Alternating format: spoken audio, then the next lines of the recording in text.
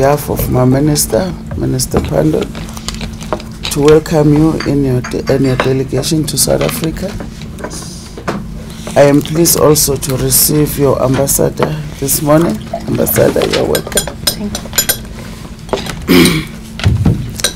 Our strong bilateral relations augurs well for our two people and our two countries. I wish to convey condolences of our President Ramaphosa, our government and people of South Africa, to the government and people of Tunisia on the passing of His Excellency President Assebs, your first democratic elected president following the revolution.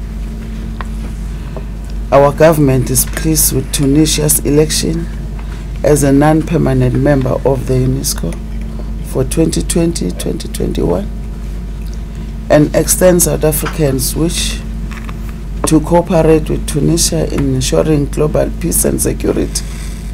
South Africa will work with Tunisia in New York as part of the A3, yes, as well as in Pretoria on the matters that will come before the Council.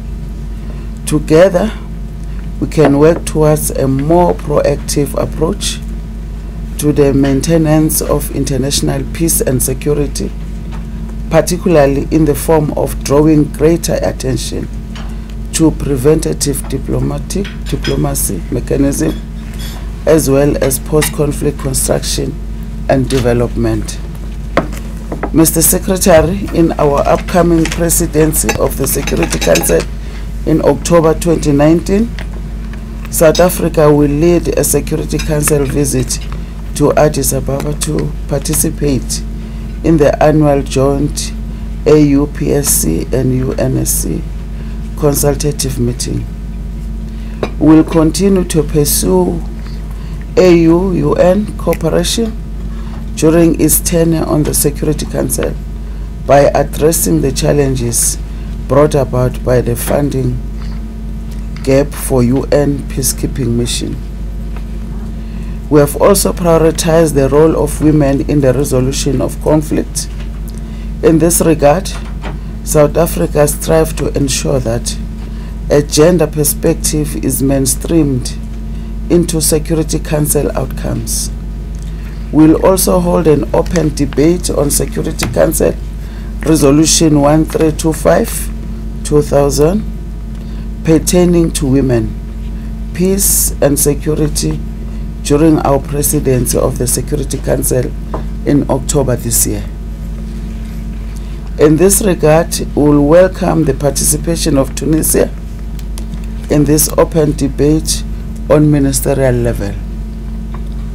Mr. Secretary, on behalf of Minister Pandor and our government, we are fully committed to work with Tunisia during our time on the Security Council on African issues in advancing multilateral solutions to address global challenges such as the question of Palestinian people, peace in Libya, conflict in the Middle East, and the matter relating to the right of the Sahrawi people to self-determination.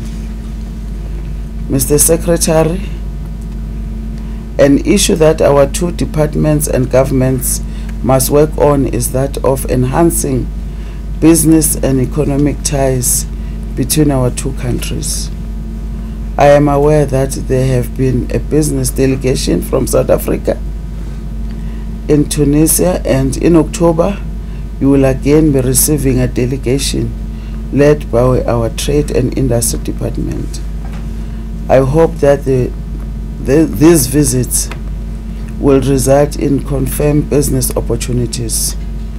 While we may be at the opposite end of our vast Mother Africa, we must foster close economic ties. I am aware, Mr. Secretary, that we are finalizing the MOU on economic cooperation. Once again, Secretary, I invite you to make your opening remarks. You are warmly welcome in South Africa. Thank you. Thank you very much, Excellency. let me also tell you how I'm very happy to be here. And my first visit in your country, and I'm discovering a very beautiful country. Yes. It's also for us very important to be here, because we are two countries are sharing the same values, Yes. and same principles to reinforce and to strengthen the democratic construction for our people. Let me also transmit the greetings of our Minister of Foreign Affairs and for His Excellency, Her Excellency Ms. Bandar, for also the big friendship that they have, and they have very big cooperation and consultation in the international area. We held last October the first diplomatic session of our consultation between the Ministers of Foreign Affairs in Tunisia with Mr. Lenders, and we, as I mentioned, find and appreciate the big potentialities of cooperation between our two countries in many fields and many matters, like political cooperation, diplomatic cooperation, but also, as you mentioned, in the economic fields. We are also very interesting to begin, I'm sure, consolidate consultation in our same exercise, same homework in the UN Security Council. And as you mentioned, will be with great pleasure participating in this open debate that South Africa will organize next October on the peacekeeping and the participation of women in peacekeeping. This is very important issue, and it's an occasion also to congratulate and to appreciate the effort that your country is doing in equality, gender, and then the theme of giving more opportunities to women and to young people. Tunisia also, in his construction of democracy, in the process of building democracy, is giving very big importance and interest to young people, to equality, gender, and also to give more opportunity to women in the internal zone. This is very important, in the rural zone, that women have more possibilities to grow the economic possibilities. This is a very good possibilities of our cooperation, and very interested by your experience in this issue. We are also reinforcing our cooperation, or our facilitating opportunities of meetings between businessmen, between also the trade missions is very important from both parts to discover the real potentialities that we have, and we can also by signing the agreements that we negotiated, and it will be very important to organize the next Joint Bilateral Commission, because since I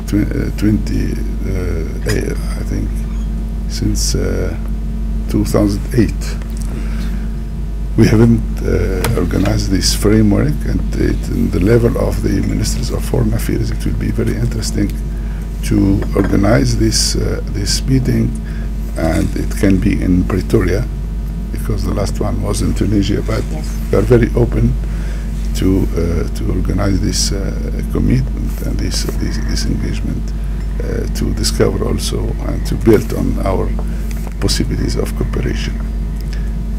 Then we are also very interested to develop our cooperation in the reform of of the African Union, because we know that you are very committed in these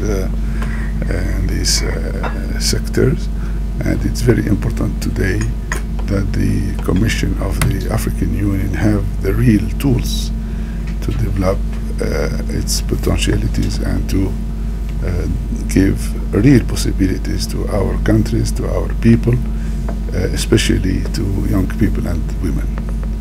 Thank you very much, Excellency, and surely we will have the possibility to develop our discussions.